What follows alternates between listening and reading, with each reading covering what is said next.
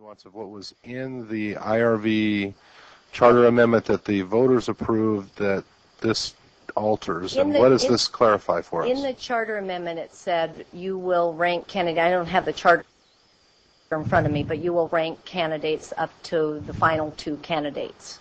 This one is more specific on how you will do that, how you will accomplish that. So the candidate or candidates whose combined vote totals are less than the next lowest candidate after each round shall be eliminated and their votes redistributed.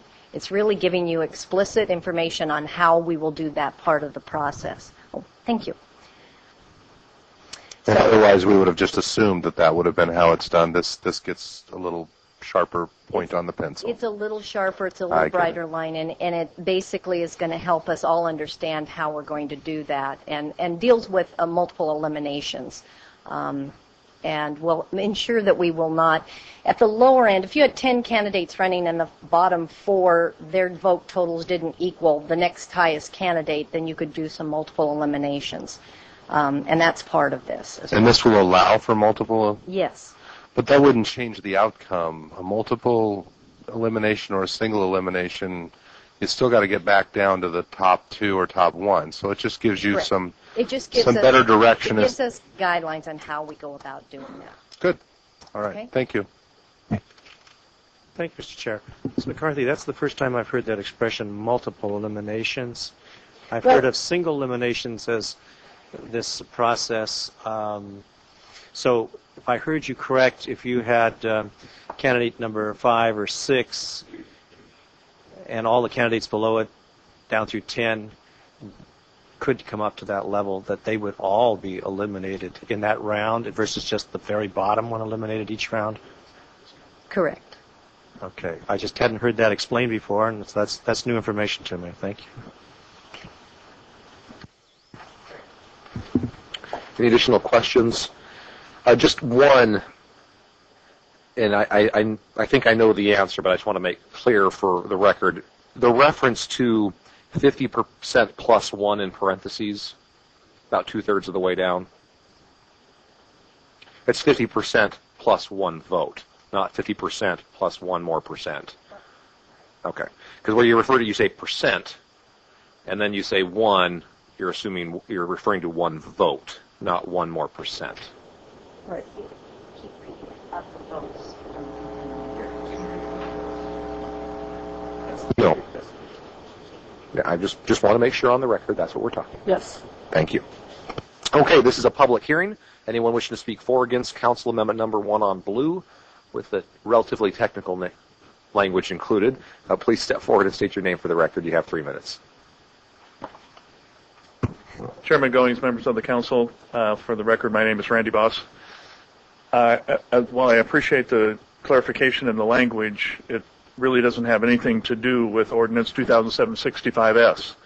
2007-65S was to extend the implementation date from July of 2008 to July of 2010. This doesn't do anything with modifying the implementation date.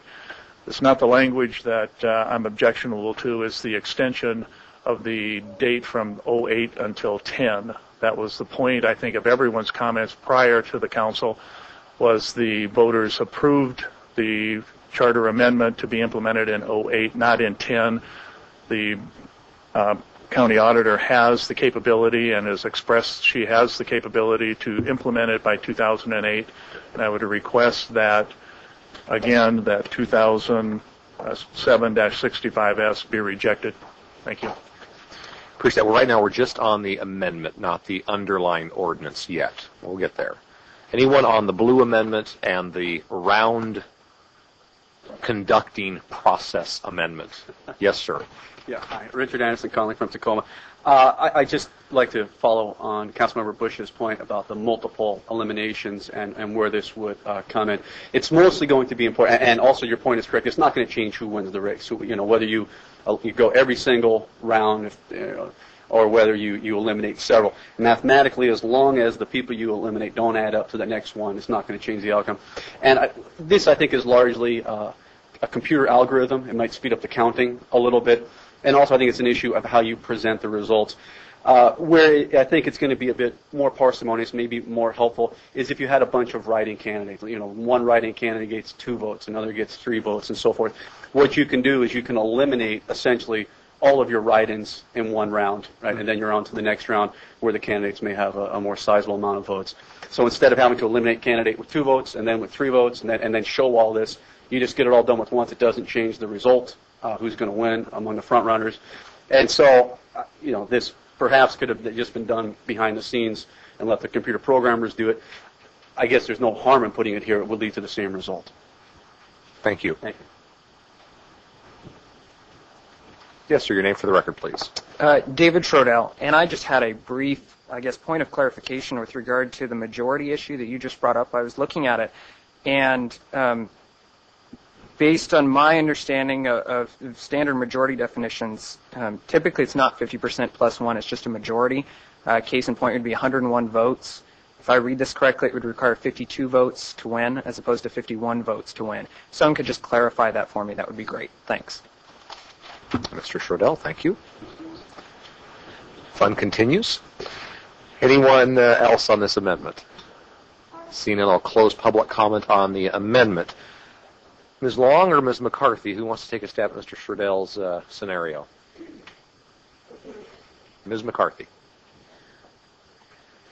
I think the purpose of the parens was to really define what majority is, and I think it's pretty clear. And I guess I'm not tracking what David is saying, but that if a candidate receives a majority, which we're defining as 50% plus 1 vote of the votes from the continuing ballot, that would indicate that person would be a winner.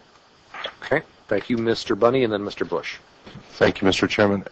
It is possible for a candidate not to receive a 50% majority and still have more votes than everyone else at the end if you don't have a down ballot.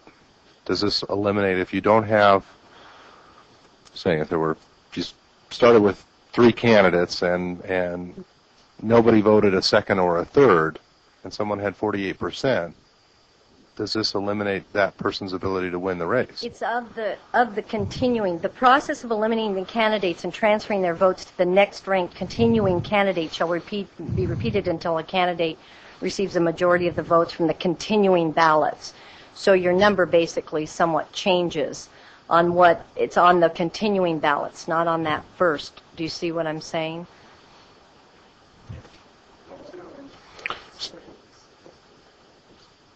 The universe of votes changes, as Mr. Cox uses that term. The universe of votes changes. So under the scenario that would be that this isn't a 51% of all of the votes, it's a 51% of the continuing votes. Correct. You've got it. So you still may end up with a candidate prevailing in a race with less than a majority, 51% of the entire vote pool. Which is what we have today.